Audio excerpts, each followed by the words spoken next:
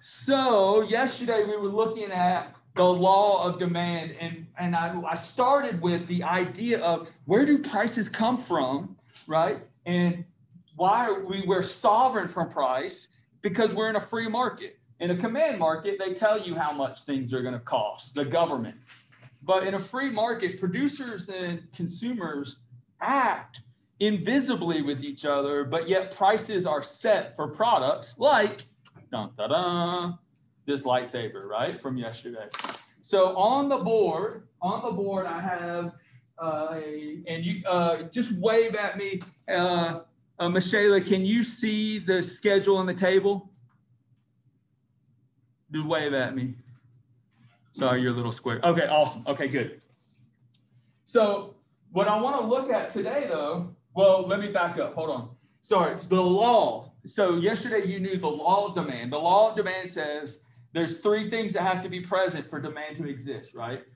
Desire, willingness, and ability. So, and I used this example with you yesterday, the $1 million house. You might desire to live in $1 million house. You might be willing to pay for $1 million house, but do you have the ability? No, so that's going to be, demand is going to be zero for that house because you don't meet all three factors for demand to exist.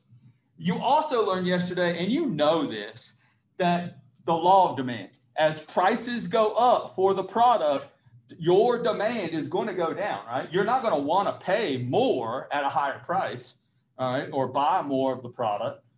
Your demand's not going to go up for the product as price goes up. Your demand will go up for the product if the price goes down. That's the law of demand. Therefore, on your screen, that's why you have a downward sloping demand curve, right? And we can see it in our chart and we can see it in our curve. Today, we're going to look at the 6 reasons. There are more, but there are 6 big reasons why demand would shift for a product. Why would the curve move? Okay. And so that's what we're going to look at today. Let's take a look. Now go to your document from yesterday. We're going to quickly go through these. These are super simple, okay? Super simple. 6 factors or reasons why demand might change for a product. Changes in the number of consumers. More people interested or around to buy equals demand up, vice versa. If the population booms, then demand is going to obviously go up. If the population of the town or the city goes down, then the products around that town and city are obviously going to go down. Real life example. This lightsaber at Disney World, remember from yesterday, lightsaber at Disney World from yesterday? Disney World is at 35% capacity right now, meaning the number of people that they can hold is down by 65%.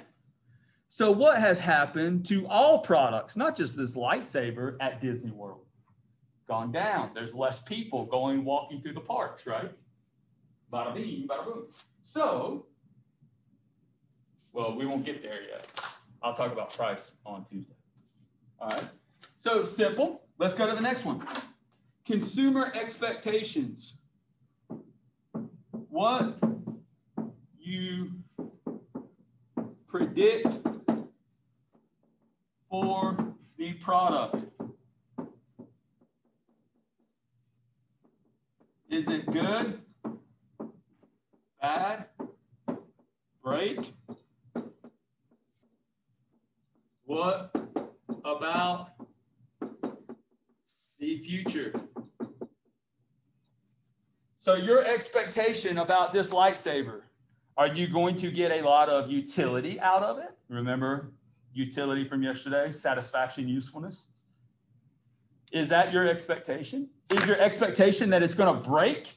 Because if your expectation is going to break, then obviously you're not going to spend $100 for one. And then also talk about, when we talk about expectations, we're also talking about not the present, but also the future. What do you expect in the future for this lightsaber? Income. The next one, income, consumer income. More money equals more ability. Obviously, right? If you get a raise at your job and then you go to Disney World, you're going to have more money in your pocket. If I gave my daughter $20 a month instead of $10 a month for allowance, she's going to have more money. She's going to have more ability to purchase this, right? So her demand would naturally go up. Vice versa. Maybe she did something really bad and I cut her allowance. Or you lose your job. Less money, less demand for products. Simple stuff, right? And then this one here, a substitute. Competing products. Competing products. Well, this is the lightsaber, right? Competing product. Oh, but guess what? My daughter also loves Indiana Jones. Her favorite actor is Harrison Ford. I think she has a thing for older guys. Yeah. All right. She saw Harrison Ford recently. She's like, that's not him. I was like, yeah, he's old now. And she didn't like it. Yeah. But this would be a competing product, right? So if this was on the shelf right beside this, then the demand for this lightsaber, the desire to buy this lightsaber is going to go down just a little bit, right? Okay. And so that would be reflected in these curves. And then the last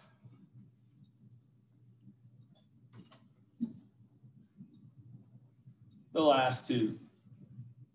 Changes in consumer taste. We're talking about popularity here. We're talking about fads. Out of style. These are the things we're looking at.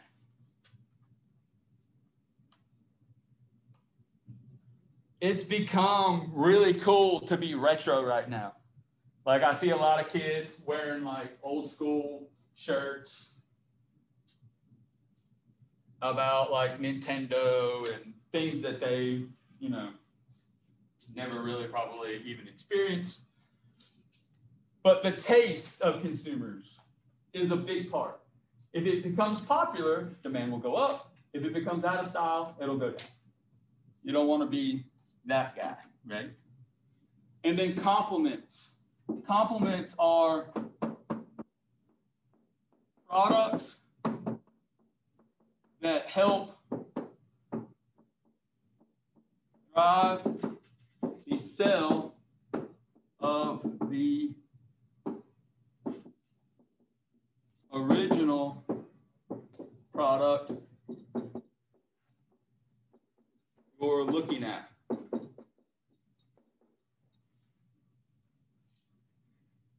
Products that help drive the sale of the original product you're looking at. That would be a complement. The exact opposite of a substitute. Indiana Jones, substitute. Complement. Buy a lightsaber, get a minifigurine set for free. This would complement each other. You can play, and then you can also play with these minifigurines. Or another complement. Buy the lightsaber, get a lunchbox. All right, these would complement each other. These are your substitute. This would be the substitute, though. Okay. All right. So if the substitute, if the Indiana Jones is better than the lightsaber, then that's going to hurt sales for the lightsaber, right? Okay. I'm going to show you. You're going to take a look at that right here. Okay. All right. So now what you're going to do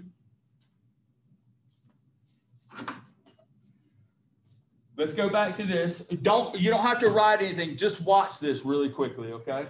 So I'm going to pick one. I'm going to pick changes in substitute. I'm going to say this new product, Indiana Jones. Dun, dun, dun, dun, dun, dun.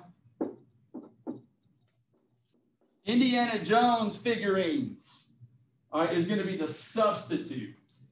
Well, now what we're going to do is we're going to look at the lightsabers, knowing that the next ride you go on in the gift shop you're going to pop out at is Indiana Jones. Dun, dun, dun, dun, dun, dun. How will that affect demand for the lightsaber? Here we go. Well, my ability, desire, and willingness at $100 was to buy one. But if I only have $100 and I want to also buy this, then I probably will not buy any lightsaber. My ability, desire, and willingness is also going to go down at the $75 price point. So maybe I'll buy one there. I'm like, oh, $50.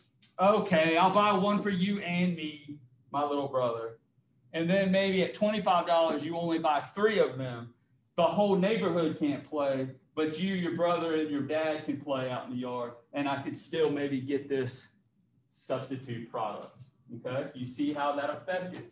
Did the lightsaber price change? Prices are neutral. They don't change. Consumer behavior changes, okay? So that is shown in the graph. A couple of things. Pay attention to this, okay? On Wednesday, I'm going to make sure that you do this. So really pay attention to the words that are coming out of my mouth. Number 1, you've got to label everything. You got to label price. You got to label your quantity. Remember, SHUI, PQ. All right. You have to put your dollar signs on these things.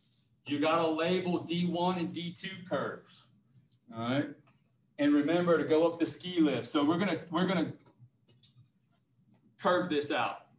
Up 100, out to 0, up to 75, out to 1, up to 50, out to 2, up to 25, out to 3. This is the dot closest to price, right? So I'm going to put my pen and pencil there. And when we connect, we're going down. So that's the demand curve D2. Which way did the demand curve shift? Did it go left or did it go right? Good. It went left, the people in my class said. And that means that it decreased. Demand decreased. We can see that in our D2. We can see it in our curve, but we can also easily see it right there in our table. And you instinctively know it too, right? You instinctively know this. Okay? So now what you're going to do, now I'm going to give you these scenarios. Check this out. I've given you a scenario for each one, and I've given you some information, and I want you to use the original information to track and to tell me, is demand going to go up or down? Look at the first one on your paper. Decrease the number of consumers for Pokemon. The number of consumers has decreased. Pokemon used to be really, really big about 10 years ago. It's still big, but it's not as big as it was, right? So there's not as many consumers for Pokemon. So at these prices, is Pokemon going to go up in demand or down in demand? Very good. I see a lot of down. So at 0, we're going to go 0. At 1, maybe 0. Or you could keep it at 1. That would be appropriate. That'd be okay. All right, or maybe even just a half. You could go a half there. Instead of 2 packs, maybe you only have 1. And instead of 4 packs, maybe you have 2 or 3. Okay? That's how you do this. And then you're going to chart it out. And then you're going to answer these 3 questions. Which way did the demand curve shift? What was it? Was this an increase or a decrease? and then describe, look at that word, describe how the number of consumers affected the demand. Talk to me, like tell me, well, this is what happened, and that's why demand dropped, okay? All right, if you want to stick around and do these and then like share them with me, you can. Obviously, if you feel comfortable, you can bounce, and I will see you Monday.